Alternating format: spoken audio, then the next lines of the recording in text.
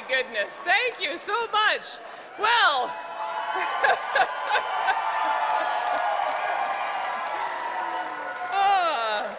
well, I'm back.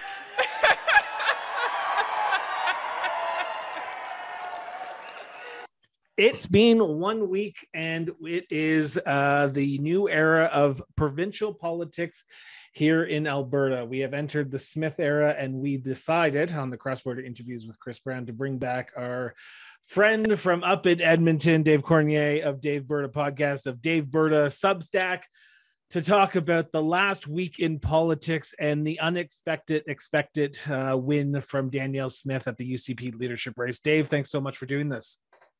Thank you so much for having me on, Chris. I'm excited to talk. There's so much to talk about. So it has been 1 week. This is airing on Friday, but last Thursday, Danielle Smith claimed victory after 6 ballots. You and I had chatted about a week and a half before, and we were not expecting this to not go this way. Were you shocked that it took 6 ballots? I mean, it was one of those things where she was either going to win it on the first ballot or she was going to win it on the 5th or 6th ballot, probably. Because if she didn't have enough votes to sweep the first ballot, she was going to have to wait till candidates like Todd Loewen or even Brian Jean dropped off to collect their second place votes, because there was this kind of group of candidates who placed I guess 6th, 7th, 8th, and 9th, or pardon not 7th, 8th, 7th, 5th, 6th, and 7th, I should say.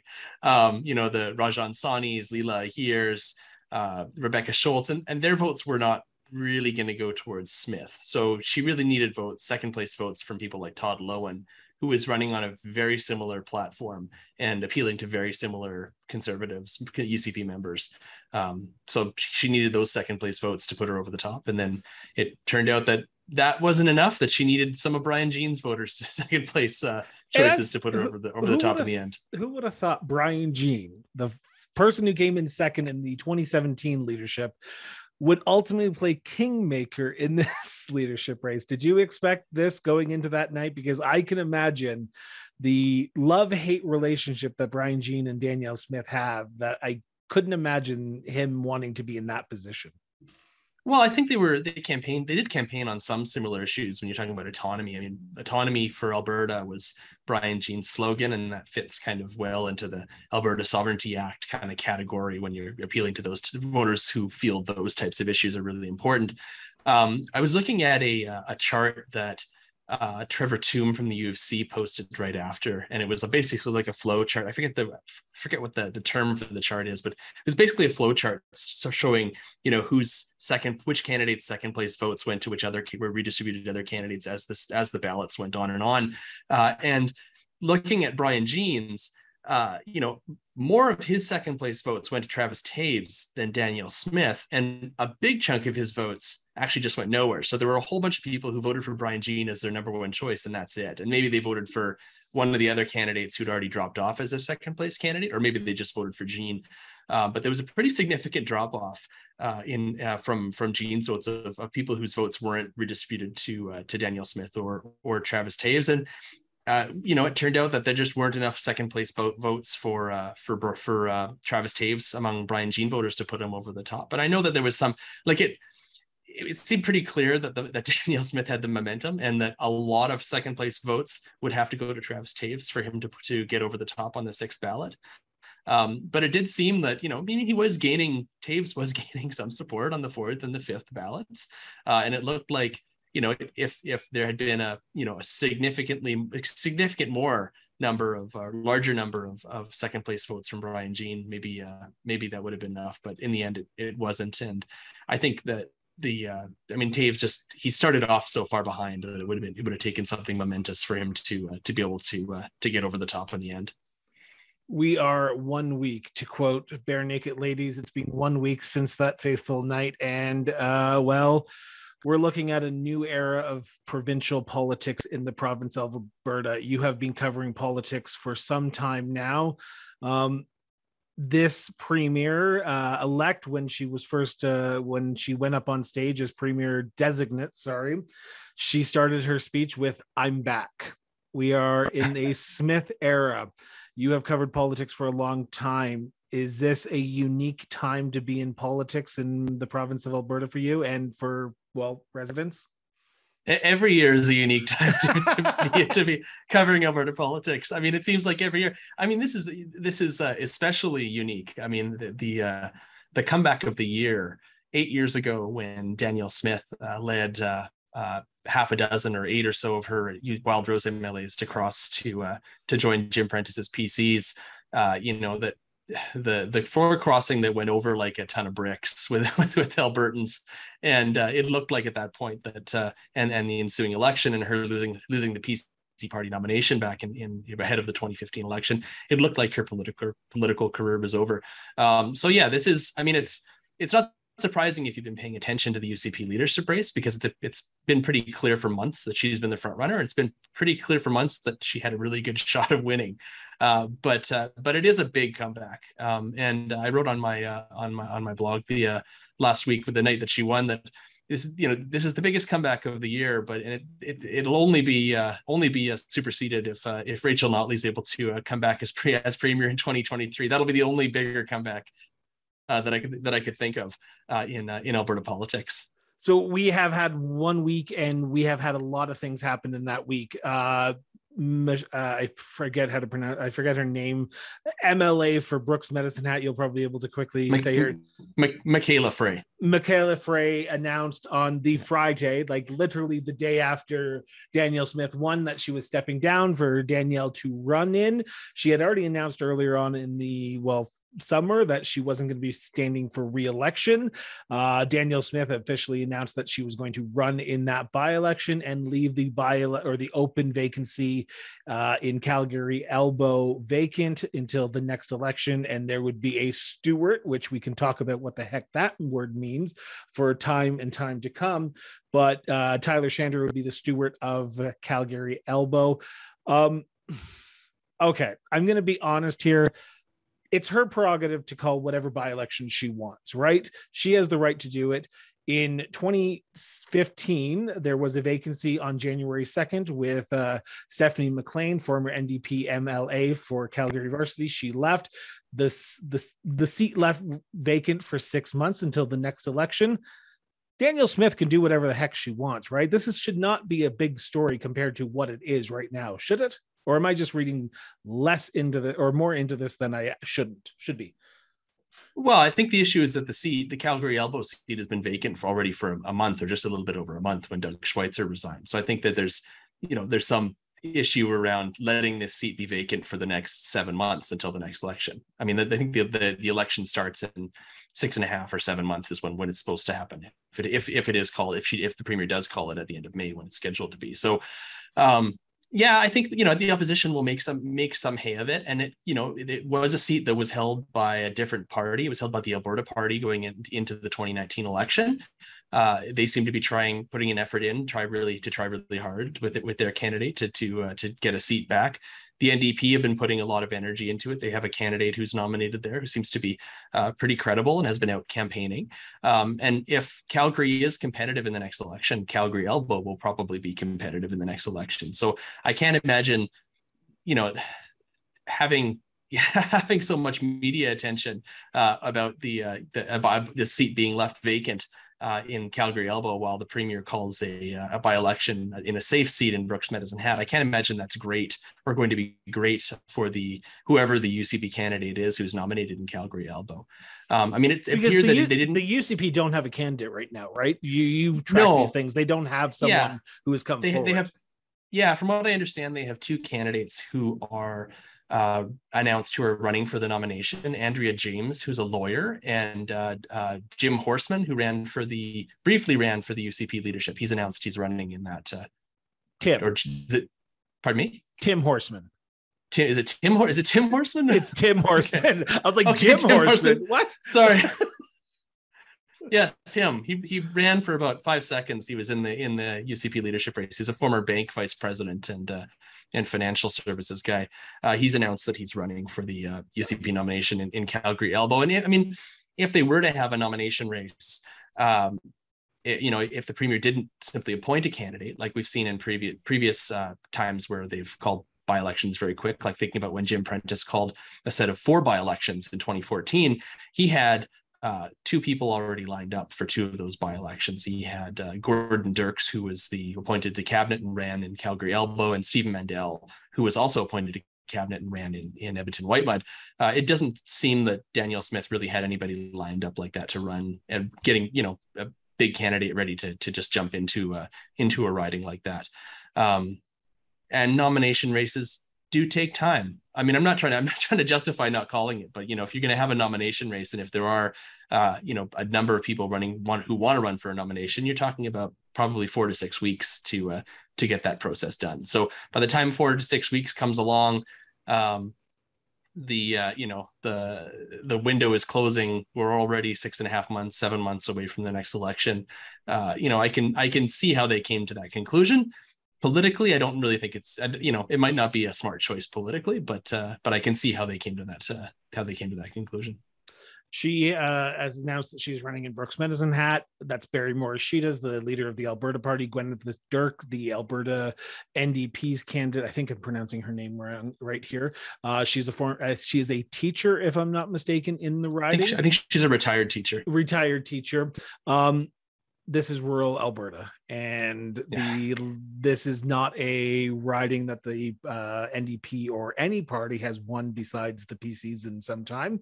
Is this just a cakewalk for Danielle? Because November 7th is a very quick turnaround time. This was one of her first orders that she announced when she was sworn in as premier, that this by-election was going to happen on the 7th, and Elections Alberta dropped the writ, or issued the writ, or however you want to pronounce that phrase, for November 7th, the day that she was sworn in. Is this quick turnaround time and she just wants to get this over with, or was there some strategy behind this because everyone was looking at Calgary Elbow? Well, yeah, I think that, she wants to get elected to the legislature. She said that. I mean, we're talking about a quick timeline. She doesn't have a lot of time before the next election. So if Premier Smith wants to get in and implement some of her agenda, she said she wants to introduce the Alberta Sovereignty Act herself in the legislature. Well, she'll need a seat to do that. So they found a safe seat for her to run in, and Brooks Medicine Hat is considerably safer for the UCP than Calgary Elbow, where she might not win, or she'd have a competition on her hands, a real competition. With Brooks Medicine Hat, I don't expect that the premier will have too hard a time getting elected. If she does, it's going to be a big surprise. She's facing, the NDP have a candidate in Gwendolyn Dirk. Gwendolyn, yeah, and the Alberta Party has their leader who's running, who's the former mayor of Brooks. So he'll have some cachet and some support, some personal support in that riding. We'll see if it's enough. It's a big riding. It is rural, but it also has some, pretty significant urban components. I think a third of the polls in the riding are in the city of Medicine Hat, which is I think the 8th largest city in the province. So, urban or suburban type voters. So it is rural in terms of, geographically, most of the riding is rural, and most of the people who vote in the riding, I think, are would consider themselves, or might consider themselves rural, but it does have some urban components to it. So, but it's a safe UCP seat. It's going to be shocking if Danielle Smith doesn't win by a big margin. I just want to see who comes in second, because if the Alberta Party and Barry Morishita place a strong second place, that gives them a little bit of a sail going into the election to say, hey, look, we are a viable option, and maybe people may start coming out. I know they did cancel their AGM up in Edmonton because of the by-election. The NDP are still going ahead with theirs in Calgary next weekend, and then the UCP are literally meeting next weekend as well. I want to talk about the press Oh, go ahead. Yeah, no, I was going to say, I it's hard to say how much to read into the results. I mean, if Barry Morishita does place second, does that mean the Alberta Party has support, or does it mean Barry Morishita has support because this is his riding and he did serve as mayor? So you have to be careful not to read too much into by-elections, because sometimes they mean a lot and sometimes they don't really mean much. But it gives them something to brag about, right? It gives them a good news story for at least a week to go out of that campaign to say, okay, we may not have won, but we got 30% of the vote, or 10% of the vote, or 15% of the vote, right? Yeah. I want to talk sure. about the press conference on Tuesday, which led to, well, national news and more international news. And it came late in the press conference. I think I forget the reporter's name. Ms. Tate asked directly. Carrie Tate. I wanted to say Connie Tate, but I was like, it's not Connie Tate. Carrie Tate asked the question to the premier, and the premier said that the unvaccinated were the most discriminated people that she had ever seen in her life, which caused kind of a big uproar across Canada and on social media. And you should always believe what social media says, and it should always be the pulse of what's going on in the real world. But it did make the rounds. She came out with an apology, non-apology the day after. What'd you take on that? What's your take on what happened in that? Is this just Danielle Smith being Danielle Smith and the shock talk radio star coming out of the woodworks, or is this just a first timers flub being the new premier? No, I mean, I think it was we're still talking about it, and it's like 2 days later, and she had to initiate. She issued a correction statement the next day, which basically kept this story open, alive for another entire news cycle. So I don't think it's great. It doesn't look great for the premier. I mean, she's speaking to a group of people who came out and supported her in droves in the leadership race. And there's no indication that is not something that she actually believes. I mean, that she said it. She may have issued a correction. She didn't issue an apology. But I think it's probably gives us a bit of insight into her thinking around healthcare, around public health, and around who she may believe the real victims of the COVID pandemic were not the 5,000 Albertans who died or their friends and family, but the people who, the small percentage of Albertans who didn't go and get vaccinated. And is this the battle we're seeing? Is this the battle we're going to see in 2023? To be honest, because we are seeing, we saw the report, I think it was out of Calgary Herald or Calgary Sun this morning, where Danielle Smith's path to victory is lose some seats in Calgary and win, trounce the other parties in rural Alberta, and don't worry about Edmonton because she can win with a majority if she has a few seats in Calgary and the rest in rural Alberta. So is this the path that we are seeing that is going to play out in front of our eyes in the 2023 election? It looks like that. And if she's going to be talking about COVID and relitigating the COVID pandemic and the public health measures, I mean, I think they will lose seats in the next election, because I don't think that's where Albertans are. I think, in terms of the issues that Albertans have at the top of their minds, we're talking about the economy, inflation. I mean, people talk about inflation till the end, but education, healthcare. These are really what Albertans, and we've seen this in polling, this is really where Albertans are in terms of their priorities. I think a lot of people are, COVID was a very traumatic experience in a lot of different ways for a lot of people. And I think generally people want to move as far past it as possible and try to get back to their regular lives and rebuild. So if the premier wants to run the next election on COVID, I think that her audience is going to be shrinking. I'm not sure, I shouldn't say we, should say I've been noticing on social media through her outlets and through her posts, and I should say her staff's post, because I'm assuming she's not sitting there in front of Twitter every day and tweeting like Donald Trump, but you are seeing a connection to the Pierre Poilievre camp. You are seeing the same phrases, the same key messaging. We saw this morning, as recording this, that she posted something about tying Notley to Jagmeet Singh and Trudeau and tripling the carbon levy or the carbon tax. And we are seeing a more friendlier premier to the federal counterpart, because I didn't see as big of a friendly relationship with Aaron O'Toole and Jason Kenney. Yes, they did endorse each other, but they weren't copying each other's messaging. Are we seeing a more unified conservative movement in Alberta than we have in the past? Yeah, I think you'll see that, and we saw this during her victory speech on the leadership election night, talking about inflation, talking about kind of using a few of these key talking points, similar talking points that we've heard Pierre Poilievre use. to apparently some success, as we've seen in the polls federally. So I could see that they're gonna try to tap in on the same issues. I mean, there's also a lot of connections between the federal Conservatives and the UCP. They are very similar parties. It's large, a lot of cases it's the same groups of people who are the same volunteers, the same groups of people who are going back and forth between the two parties. I mean, you didn't see a lot of glad handing between Jason Kenney and Aaron O'Toole. I mean, I think O'Toole really, after he became leader and after he won the federal leadership race, he really tried to take a different track. And remember, going into the 2021 federal election, we have so many federal elections. I mean, Jason Kenney's popularity was in the tank and he was toxic.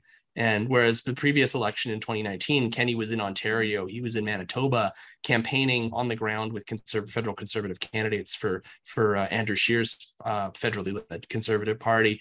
He was nowhere. He basically disappeared for the entire federal campaign because there was no benefit for Aaron O'Toole to be seen anywhere close to Jason Kenney during the 2021 election. I think it'll be different. I mean, it could be different during the next federal election. We'll see how much Danielle Smith's agenda resonates with Albertans and resonates with people outside Alberta as well, because people are, the rest of the country is paying attention to what happens in Alberta, despite, the constant talking points about Conservative talking points you hear about, Alberta is ignored. Alberta has to ask permission to, from Ottawa to do stuff. We're not really ignored politically because we're so interesting. At least not recently. Yeah, that's very true. Like, it seems like it's been a month in politics, but it's only been a week. And we saw Danielle Smith and her team, Premier Smith and her team, already start walking back the Sovereignty Act. And this is the big thing that won her this election. And that's my opinion. That's the hill I'm willing to die on. But that Sovereignty Act is the one thing that people resonated to because she kept on talking about it. Her advisors, Rob Anderson, former MLA, said, "We will respect what the Supreme Court says." But during the campaign, they were like, no, we're going to not do anything that the federal government oversteps their constitutional authority on. We saw the Sovereignty Act scrubbed from their website. Thank God for the Wayback Machine, where you can actually go back and check it out and see what it's all about and screenshot what it's all about and her policies around it. Is this Danielle Smith lightening up for a more moderate urban base? I mean, I don't know. I don't know. I mean, we'll have to see. I mean, it's different than what they were saying last week. So, we'll have to see when they introduce the bill in the legislature and what that looks like. And then if their talking points change going into the next election. I mean, Danielle Smith despite the flub in the first couple days, I mean, Danielle Smith is a very skilled communicator, and she's been in politics before this. She was an MLA. She was a leader of the opposition. She spent years in media, years in talk radio, and she can come across as sounding very reasonable and sounding like she's engaging and be engaging and connect with people, especially one-on-one. So I wouldn't underestimate her I think that's I don't know if anybody is, but anybody who thinks that it's a slam dunk for the NDP going into the next election just because Danielle Smith is leader of the UCP should really give their head a shake, because she is a skilled politician and quite a good communicator. So is Rachel Notley, and I think that's what will make the next election and the next 6 months. Actually, I'm just going to call the next 6 months the election, because that's basically where we're going to be. So it'll be interesting to see how she, whether she walks the Alberta Sovereignty Act back to where it was when she was campaigning. I don't think she lost any votes or she's going to lose any support among her supporters. I think they know that she's one of them, and that at this point, I think they trust her to fulfill her promises that she made on the campaign trail. And I don't see any indication that she won't. I mean, I think there's some messaging that's going on, but I don't see any indication that she's going to really back down.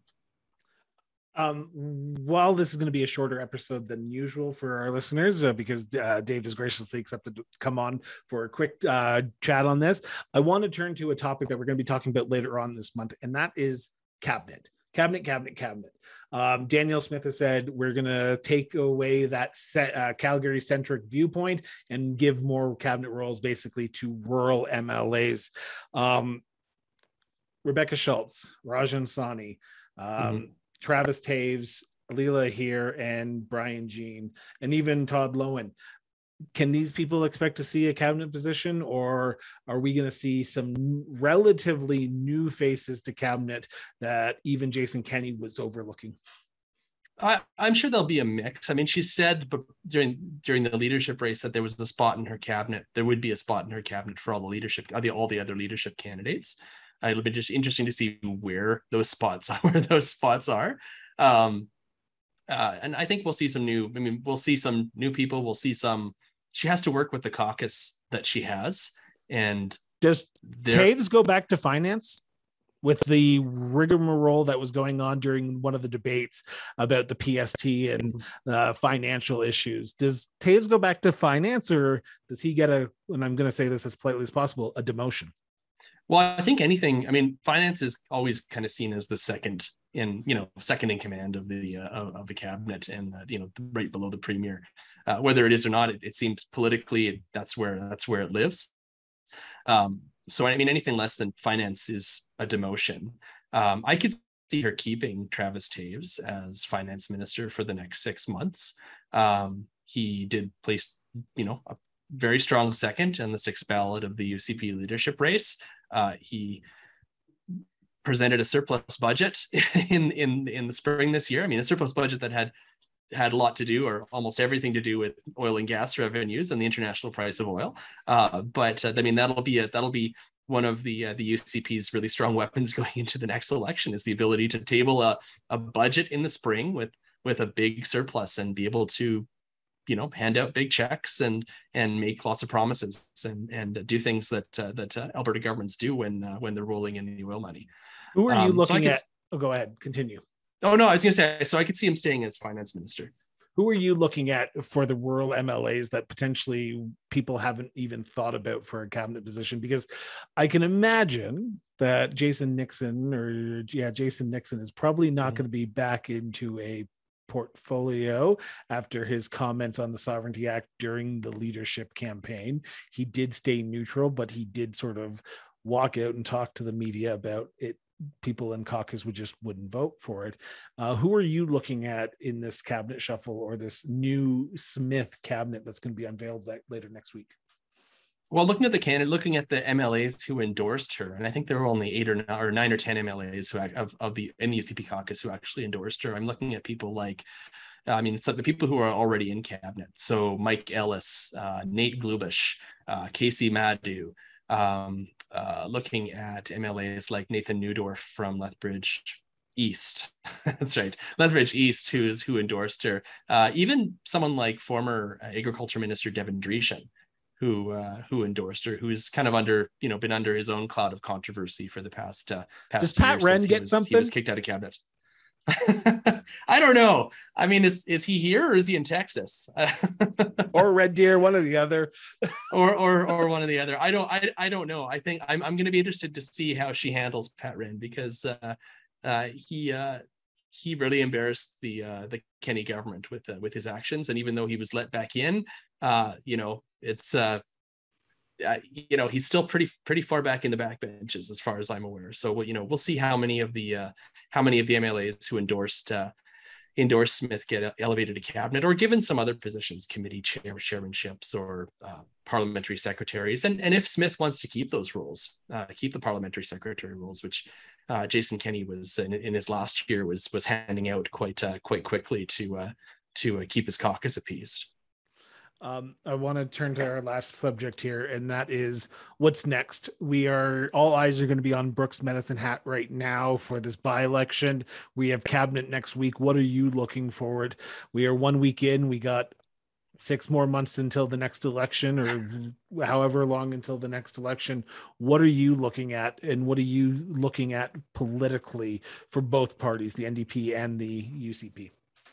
Well, I'm looking at, I mean, the first thing is something that I follow quite closely is nominations, and looking at, the NDP have been nominating candidates quite quickly. They seem to be preparing, they want to be ready if the premier calls an early election. And I think they have 55 or 56 candidates nominated. They have a whole bunch of candidate nominations scheduled for the next few weeks.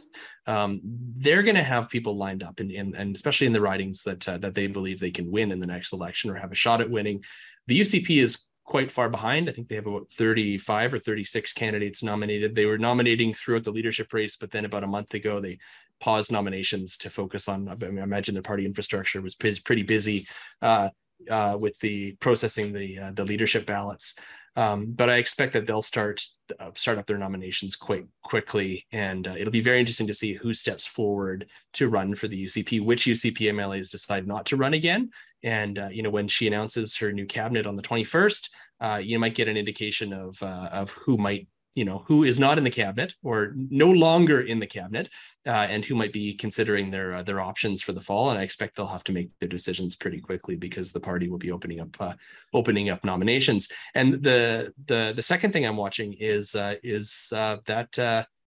that weekend, the dueling conventions. The UCP are having their annual convention at the River Cree Resort on the Inuk First Nation, just west of Edmonton, and the NDP are having their convention at the Hyatt in downtown Calgary.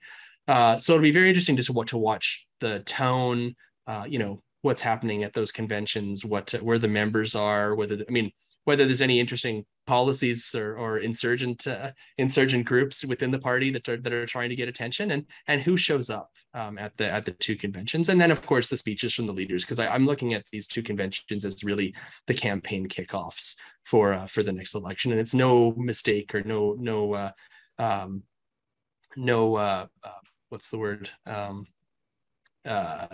coincidence, pardon me, that the NDP convention is being held in Calgary this year, because that's really where the NDP feel their battleground is, and that's where they feel their path to victory is in the next election. And in a lot of ways, the UCP's path to stopping the NDP from forming government in the next election is also in Calgary.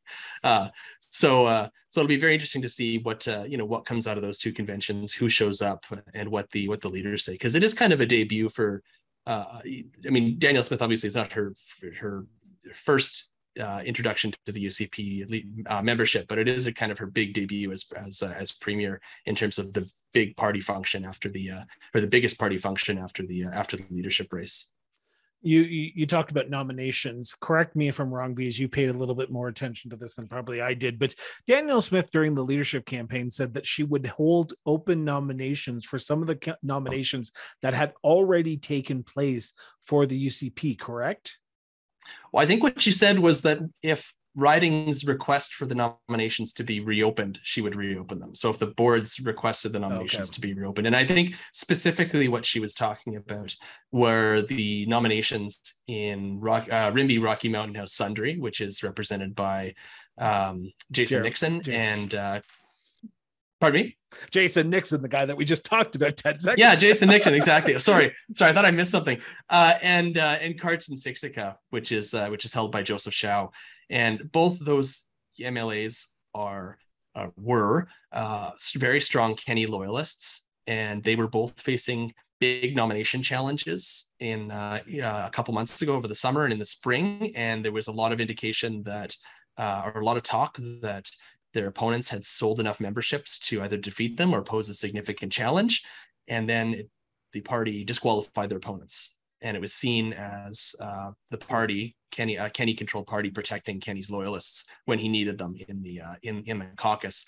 And I know there was a lot of disgruntlement among the members and the activists who were organizing against the MLAs, and they turned their attention to defeating Kenney in the leadership review, which I guess they kind of did, or they knocked him down enough that he had to resign. And then I expect a lot of them went out and supported Danielle Smith in the leadership race. So I think they'll be looking to her to reopen nominations in these ridings. And if that's the case, you might see one or two of them of the MLAs decide not to run again or not to contest again.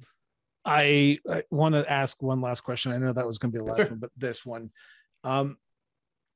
Danielle Smith, during her first press conference, Premier Smith, during her first press conference on Tuesday, said that she had not talked to former Premier Jason Kenney at all during the transition period.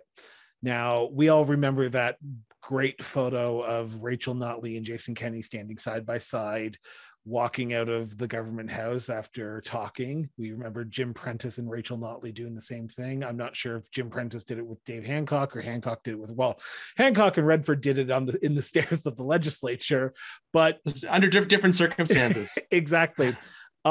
Jason Kenney has been not heard or seen of since last Thursday. Is he done? Is he, because Premier Smith sort of alluded to that there may be more opening vacancies here shortly. Is Jason Kenney getting ready to ride off into political obscurity and the history books of Alberta, not staying on much longer during this Smith era of politics?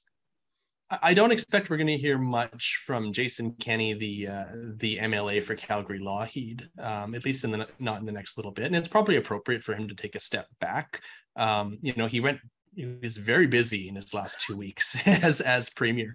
I've never seen a government move make so many announcements. I think there was one point where they sent out like 17 press releases in one day or something like that. And he was he wasn't disappearing during his final days. I mean, up until his up until the morning of the leadership race, he was still out making announcements, holding press conferences. He obviously had a lot of things. Many of these things were probably in the works before these 2 weeks happened. But it seemed like he wanted to keep himself busy, or he had a list of things he wanted to check off, or maybe this is how he indicated to his staff this is how he wanted to go out, would just be making a ton of announcements and keeping busy and not having time to really sit and stew on his his political legacy and the leadership race that may or may not be tearing his legacy apart. So I thought it was interesting that Premier Smith said that she hadn't been able to talk to him, that she'd reached out to him, and she kind of indicated that he wasn't taking her calls, which was kind of strange because he tweeted something on the leadership election night saying that he promised an orderly change of government, which was kind of a weird thing to say, because why wouldn't there be an orderly change of government? And also, it's the same party. Like, this isn't like the NDP have just won an election and there's a complete turnover. Like, in a lot of cases, it's a lot of the same people. And we've seen this, as Danielle Smith announced, her transition team and some of the senior staffers. These are a lot of people. I mean, a lot of these people some of them are Danielle Smith people, but these are people from other campaigns. They're people who've worked in these roles before, or been in the Premier's office before, or been in cabinet offices before. So, yeah, it's strange. I mean, I don't really begrudge the guy for kind of taking a step back. I mean, what would Jason Kenney do this week? He did a bunch of media interviews nationally over the weekend or at the end of last week, talking about the conservative movement. But maybe he's just taking some time, and maybe he's on vacation. But there'll be a spot for him in the legislature, I'm sure, if he doesn't resign. I mean, they usually put the premiers in the back beside the speaker, so they don't have to walk across when the current premier is talking on camera. You don't see the former premier kind of walking head down behind them.